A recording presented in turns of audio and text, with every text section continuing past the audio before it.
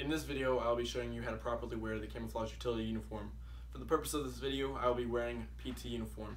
The first item that you will put on is your Camouflage Utility trousers.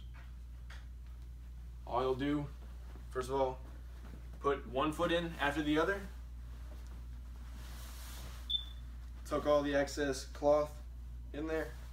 Make sure that none of it's bundled up.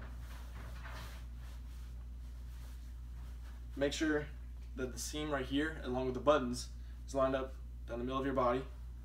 Button them. All of them will be buttoned.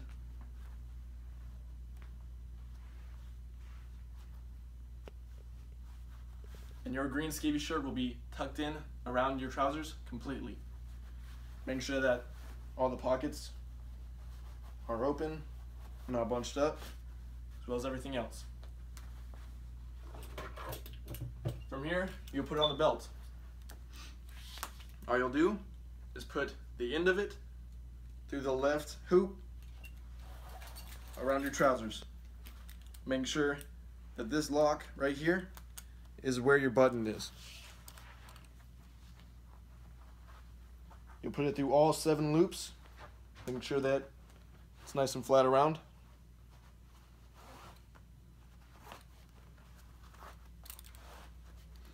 And you'll put the end of the belt right here through the teeth of the buckle.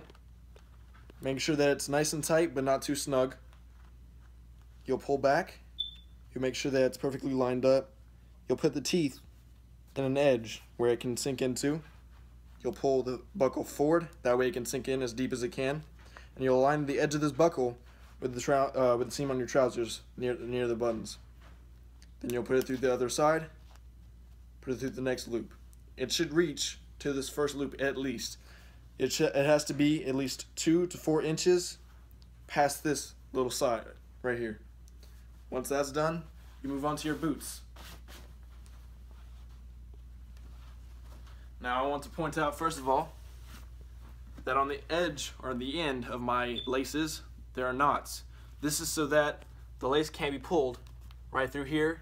That way I don't have to do it each time. Just a little quick tip right there. Obviously you'll put the boot on. Make sure that your trousers are nice and up. That way you can get to your laces properly. Make sure that all this material right here behind the laces is as flat back as you can get it and out of the way of the loops or the laces. Then what I do is I just take one big little quick pull. Get all that laces up in there nice and tight. Again, after you pull the laces, pull up on this material right here, that way it's not in the way. From here, you'll just make one good tight knot. And then, however you tie laces, I just do the original, whatever you do. However you tie knots, it's up to you right here. But make sure that's nice and tight. Make sure that the laces are somewhat even on each side. And then tuck the laces into the sides of your boots. That way they're out of the way and they can't be untied easily. These boots should fit you pretty well. Your toes should be at the end of the boots just like any regular shoe. They should fit comfortably. These are not uncomfortable boots, so they should not feel uncomfortable. If you do, they're either too big or too small. Same thing with each side, no difference.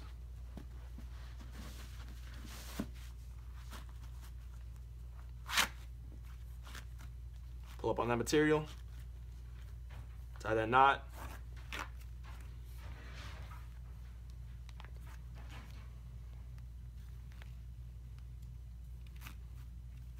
Again, make sure it's kind of even on each side. Tuck that material in. Also, the socks that you will be wearing are black socks. Black socks that come up to at least your mid-calf. They do not have to come up all the way to your knee.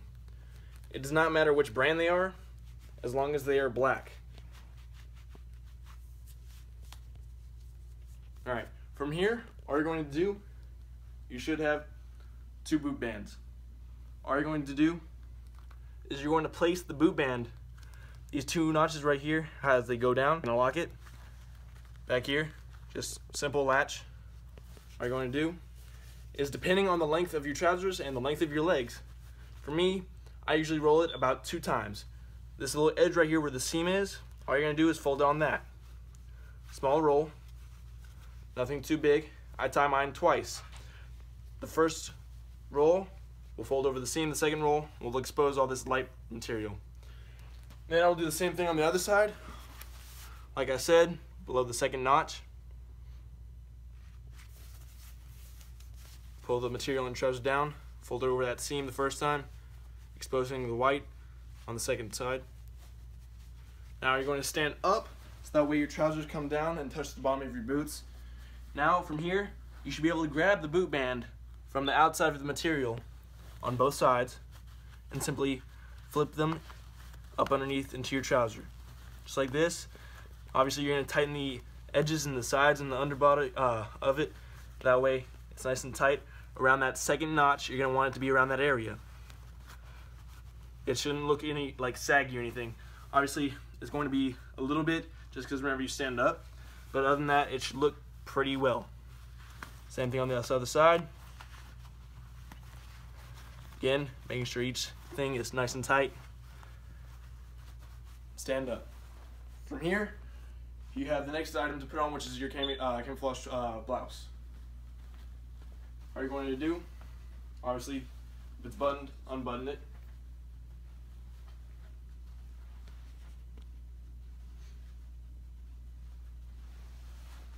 Now you'll notice the sleeves are unrolled. This is what you wear. This is how you wear them during the winter months. That way you don't freeze. You put it on, no particular order of the sleeves. You make sure that your collar is down.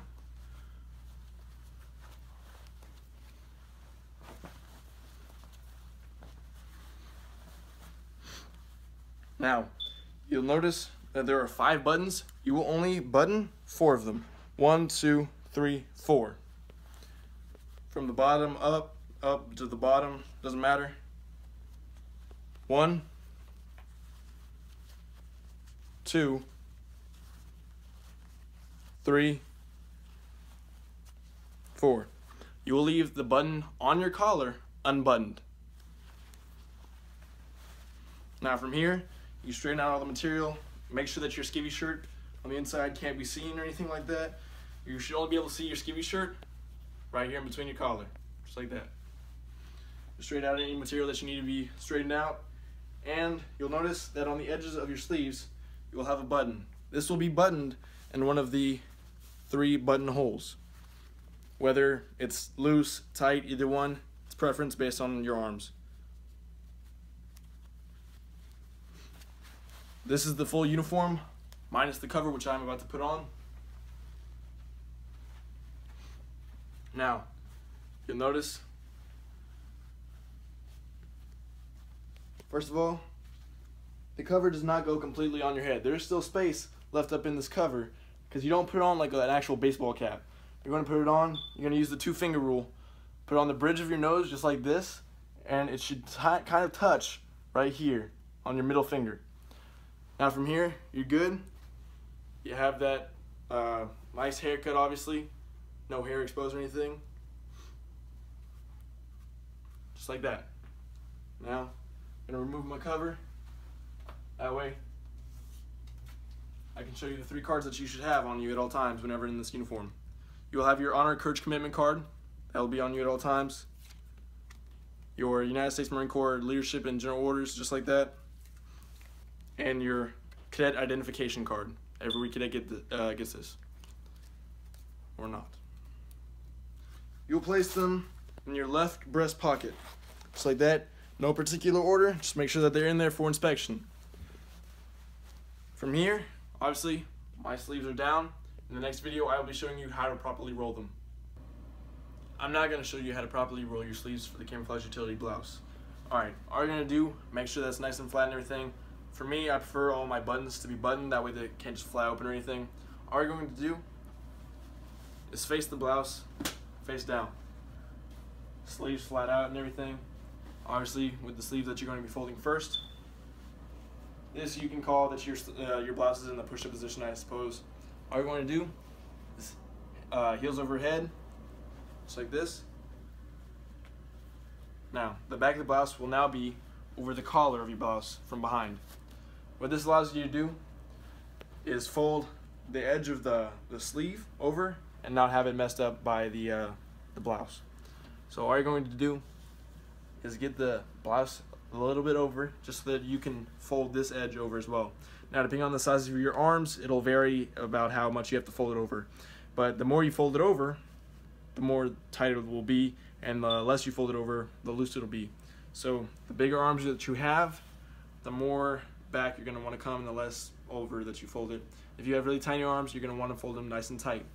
Now, me, I have average size arms, so for me, I usually go in between this first and second buttonhole, just folding it over in between, the edge in between, lined, nice and lined up. Now you're gonna make sure that this blouse is pulled over enough so that way it does not interfere with your line right here, like that. Now, all you're going to do is, first of all, you're going to take what I use is my middle finger, my index finger on the outside, and my thumb on the inside, right here. In between that material right here, all you're going to do is now push it inside out.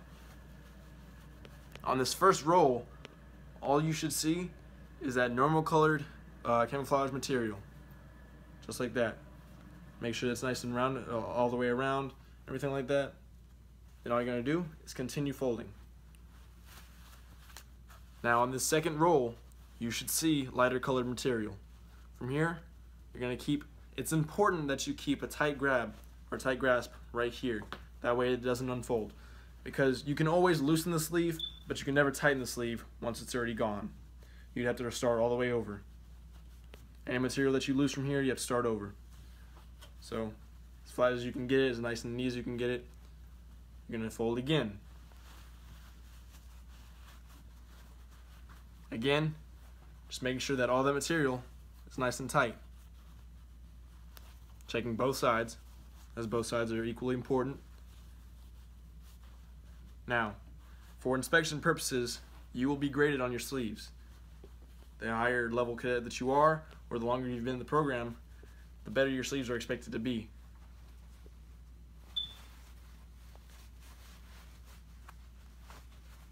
They should be nice and flat and tight, but without cutting off the circulation.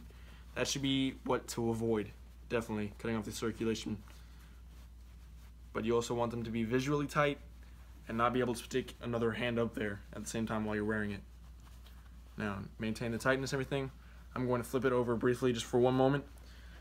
Whenever you are done folding, you should know, because your sleeve should be somewhere up here below the opening of the pocket, right here. So you're going to continue folding until you get to that point, making sure that material nice and tucked away. Fold it again.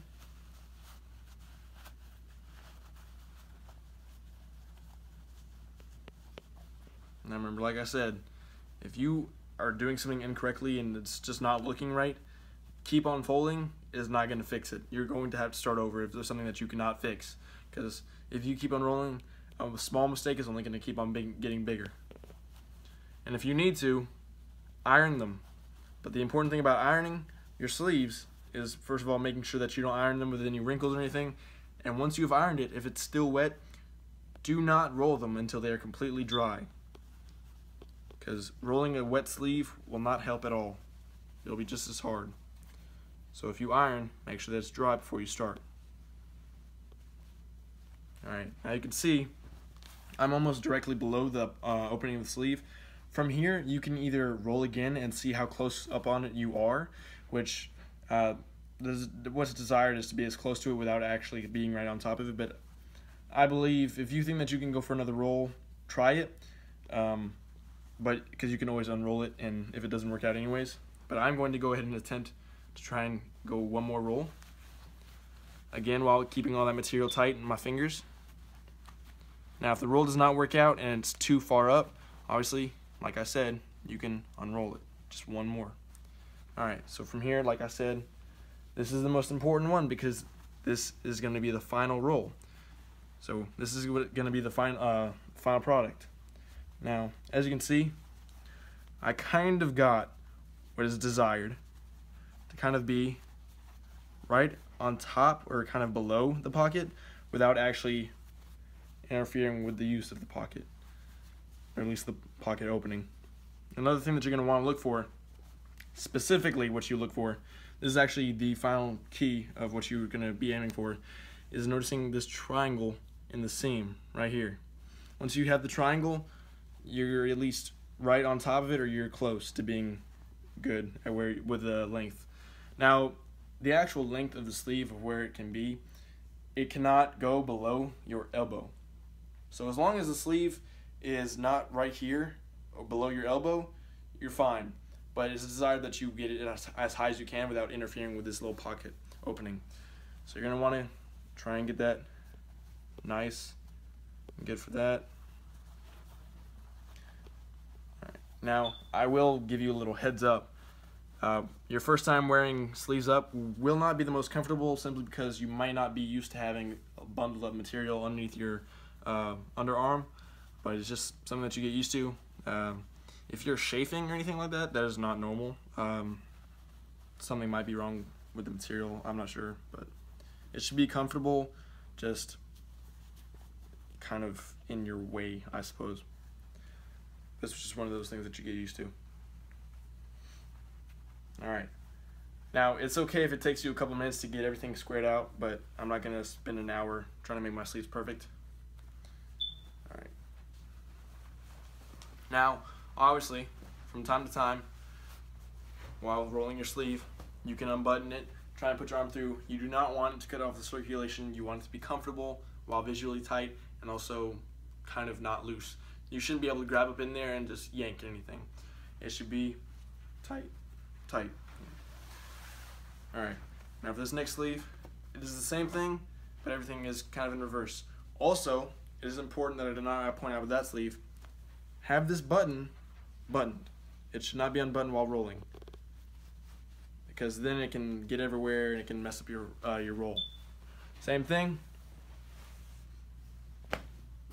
Face down, push up position, heels overhead, just like that. Enough so that the material kind of folds over right at the armpit. Again, making sure that the blouse is nice and flat. Again, for me, for average size arms, right here in the middle between the first and second button, just like that. Now, like I said, if you need to iron it, iron it. Don't convince yourself that you don't need to if it's all mangled.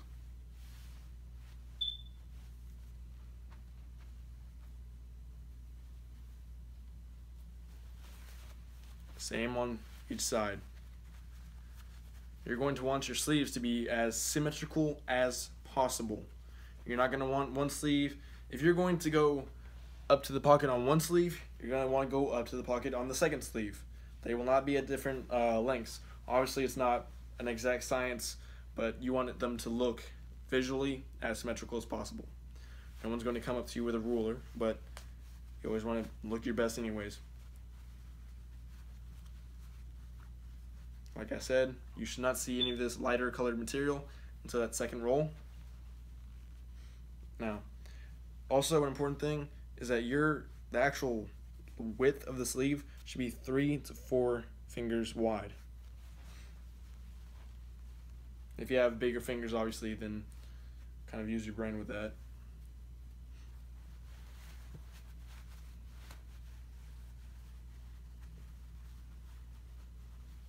Again, make sure that material that is all kind of scrunched up is all flattened out and everything.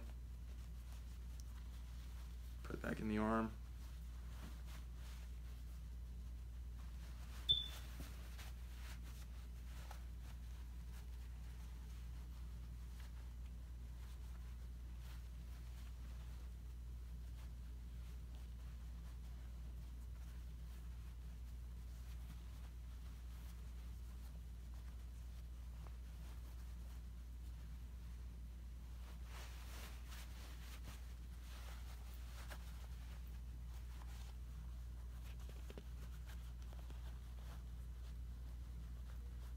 Alright, now I'm approaching the pocket of the sleeve.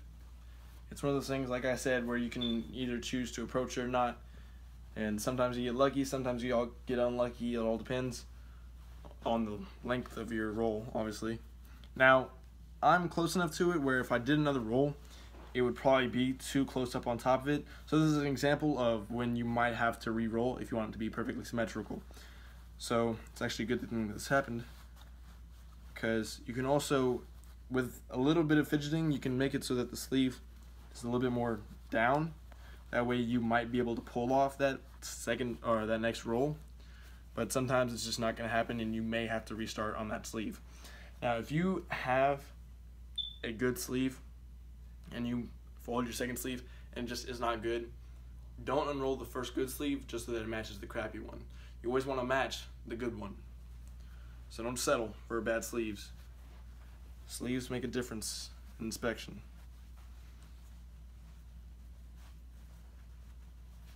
Alright, now I have a chance to roll one more time. I'm going to go for it. Like I said, if it doesn't work out, you can roll back, start over. But if it does work out, then you'll be someone with some good sleeves.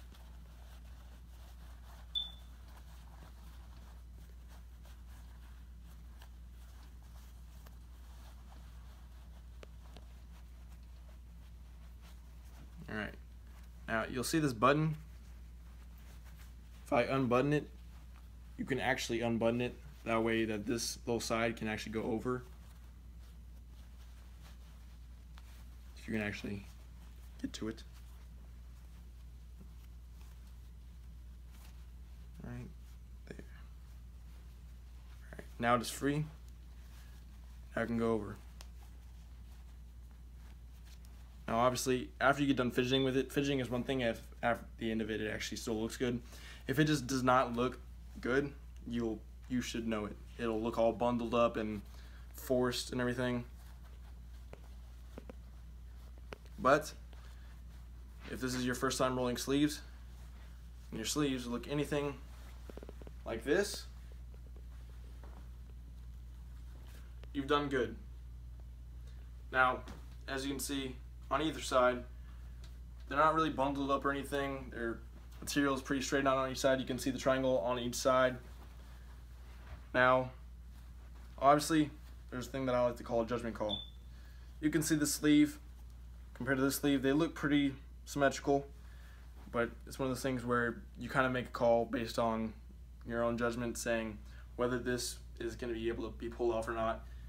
If it gets to the point where it is way too up on the shoulder, you're going to have to restart, no matter how good the roll might be, or no matter how good the material might be. But that is how you roll sleeves on the Camouflage Utility blouse.